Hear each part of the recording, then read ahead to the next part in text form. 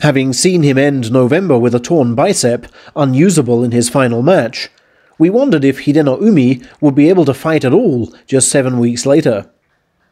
Yet stunningly, his powers of recovery have put him in our Outstanding Performers section for January 2021. And here's why. Given his ranking in the top half of Division 2, even 6 wins this time would have prolonged the salaried existence he so obviously loves. But thoughts he might do just the bare minimum to keep it were dispelled on opening day with this dominant display against Azumariu.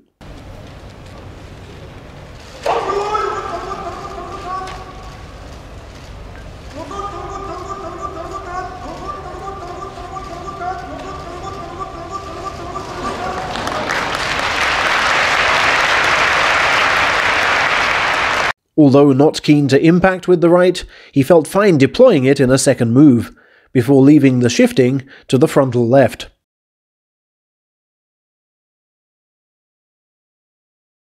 Hidenoumi's next match would require far more physical and mental stamina against the man who knows him better than any opponent, Tsurugisho, who'd attended the same university, high school, junior high, and junior sumo club.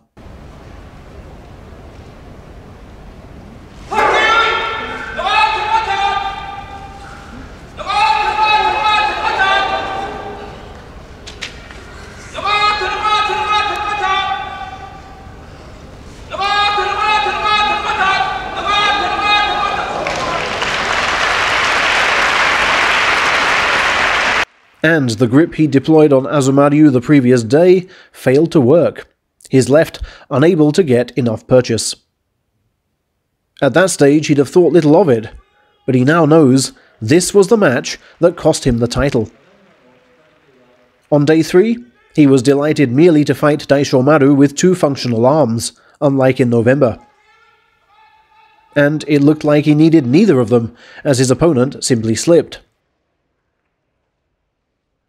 A push-out of veteran Shohozan then added useful momentum ahead of Division 1 duty on day 5, when he stepped up to face technically gifted Midori Fuji.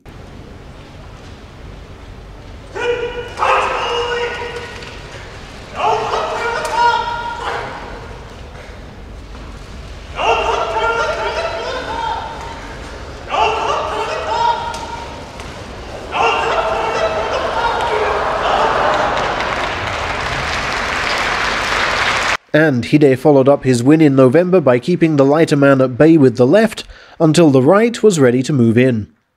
A real feather in his cap. On day 6, his inside right was outstanding, constantly pulling Daiamami upwards until the left forced him onto one leg.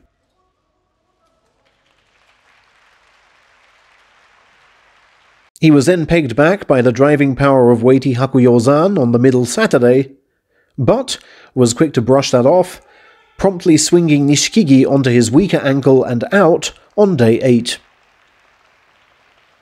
The next day brought involvement in a good old-fashioned grapple with Takagenji.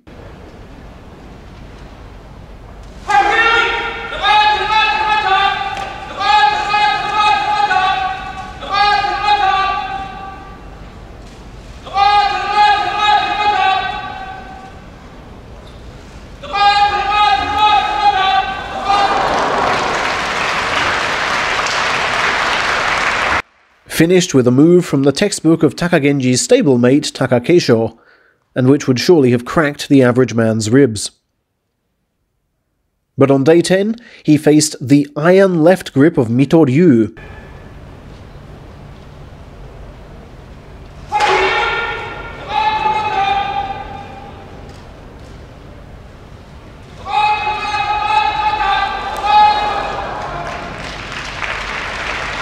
And only succeeded in pulling him into his chest.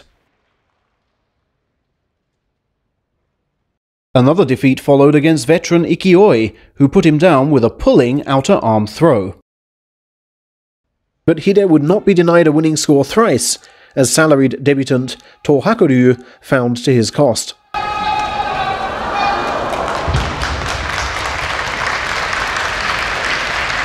Still with faint title hopes, Hidenoumi matched demotion-threatened Ryuko for Spirit on day 13.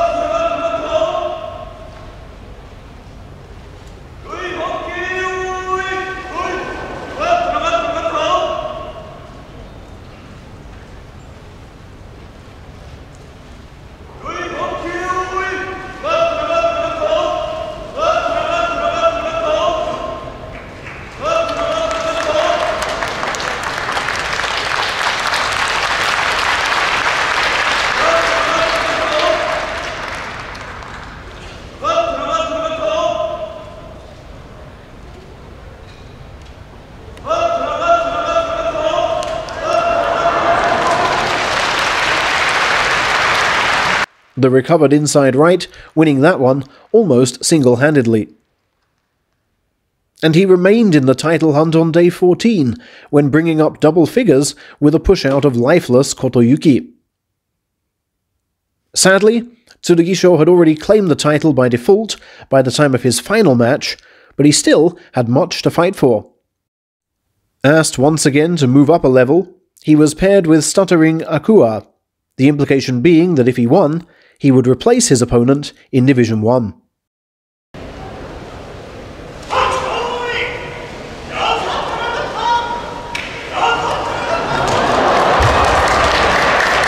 And win he did with a relentless scooping display from both arms. Quite some headbutt of the clay there by Akua, who wasted no time in proving he was fully conscious with an athletic butt-up. But his look to the heavens confirms his knowledge of what was at stake.